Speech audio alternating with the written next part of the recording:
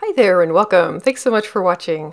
It's pretty common that I'm working with data in Excel that I need to separate it into two or more columns, and Excel makes it really easy to do that. I've got three different examples here. The first one is where we've got a name, a full name here in column A, and we need to separate this into first name and last name, two separate columns. To do this, just select whatever your data is that you want to separate, then come up to Data, and Text to Columns. There's two different options here. We'll cover both, but we're going to start with delimited. This basically means that your data, your words in this case, are separated by some character, like a comma, a tab, a space, a semicolon, something like that. In our case, we have a space, so this is the one we want, and click Next. All right, next we need to tell Excel what that delimiter is. For us, it'll be a space, like I just mentioned. Down here at the bottom, you'll get a preview of how that's going to separate. That looks exactly right. And then click Next. Here we want to change the destination.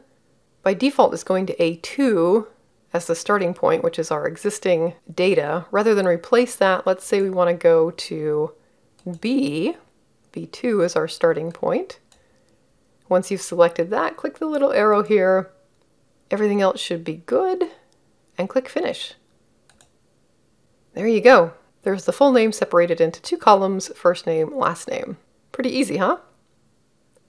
All right, the next tab, we've got an example that uses commas as the delimiter, and we need to separate this address into three separate columns, one for street address, one for city, and one for state. So exactly the same steps here. Select the data that you want to split, come up to the Data tab, and then over to Text to Columns.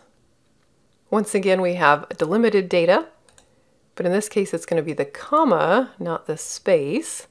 And from the preview down there on the bottom, you'll see that looks perfect. Click Next.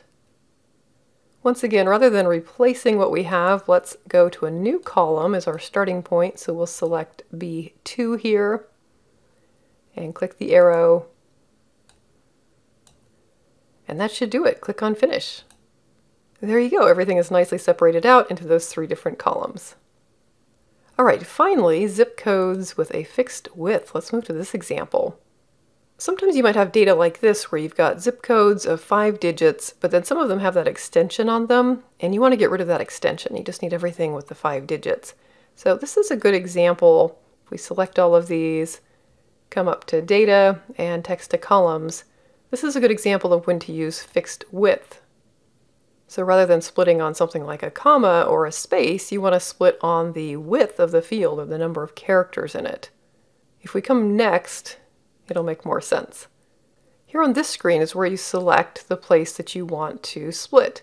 So I just clicked my mouse right here. You can see you can move it around to different characters, but we want that to be at character 5, and that's where we're going to split it. Okay, click on Next. Once again, we'll go to the B column as our starting point and click Finish. And there you go. So you could just grab all these zip codes and do whatever you need with them. Anything in this column you could just ignore, or whatever the use case is. So that's it. There's lots of different ways you could use this text to column functionality in your day-to-day work. Hopefully you saw something here that helps. If you want more Excel tips and how-tos, check out my Excel playlist and be sure to subscribe to be notified when I upload new things.